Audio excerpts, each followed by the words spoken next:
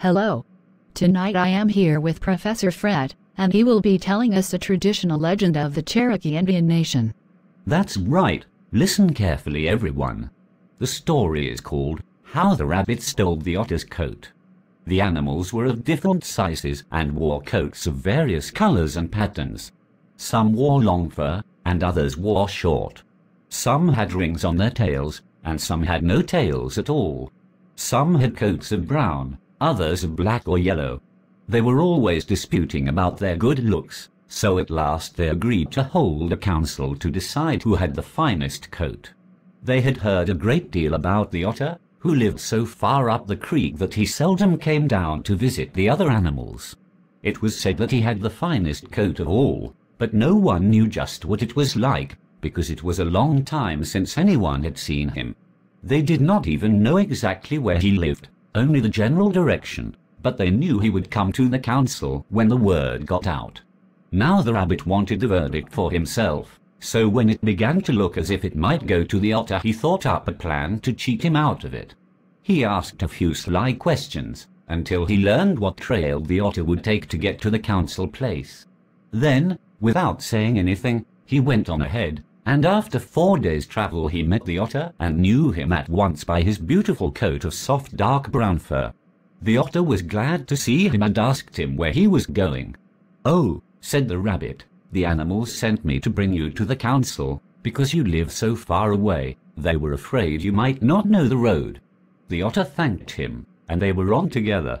They travelled all day toward the council ground, and at night the rabbit selected a camping place, because the otter was a stranger in that part of the country, and cut down bushes for beds and fixed everything in good shape.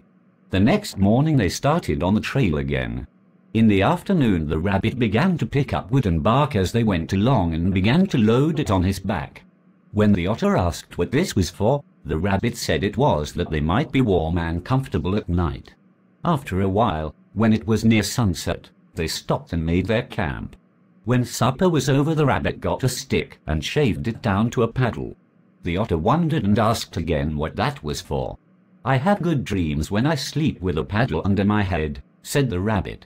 When the paddle was finished, the rabbit began to cut away the bushes so as to make a clean trail down to the river. The otter wondered more and more and wanted to know what this meant. Said the rabbit, "This place was called, and translated to English, the place where it rains fire. Sometimes it rains fire here, and the sky looks a little that way tonight. You go to sleep and I'll sit up and watch, and if the fire does come, as soon as you hear me shout, you run and jump into the river. Better hang your coat on a limb over there, so it won't get burnt." The otter did as he was told, and they both doubled up to go to sleep, but the rabbit kept awake. After a while the fire burned down to red coals. The rabbit called, but the otter was fast asleep and made no answer. In a little while he called again, but the otter never stirred. Then the rabbit filled the paddle with hot coals and threw them up into the air and shouted, "It's raining fire! It's raining fire!"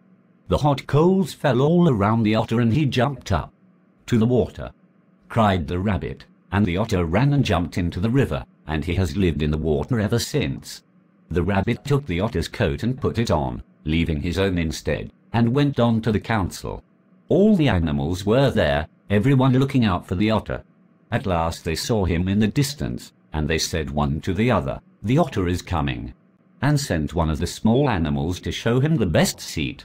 They were all glad to see him and went up in turn to welcome him, but the otter kept his head down, with one paw over his face. They wondered that he was so bashful, until the bear came up and pulled the paw away, and there was the rabbit with his split nose.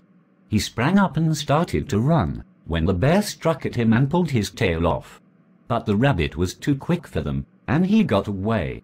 This is the reason the rabbit has such a small stubby tail. Well, that was certainly an interesting story. But what does it mean? Is it simply an explanation on why the rabbit has a small tail? Well, yes, but I feel there is a deeper meaning.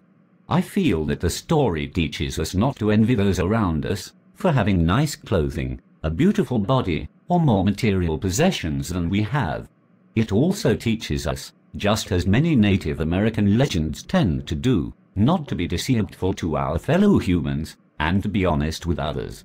Along with explaining why rabbits have small tails, it is also meant to explain why the otters live as they do in the water, but this is explained in an anthropomorphic sense, which means that the animals are able to speak and are given human-like characteristics. Stories such as these are why many native tribes held honesty and virtue in high regards. Wonderful. It's great to know that stories such as these served such a deep purpose to the Cherokee people. Thank you, Professor Fred, for bringing this story to us. And as always, much respect to the Cherokee people and all other cultures on Earth. Let the professor and I know what this story meant to you in the comments. We hope you have enjoyed this presentation, and good night to you all.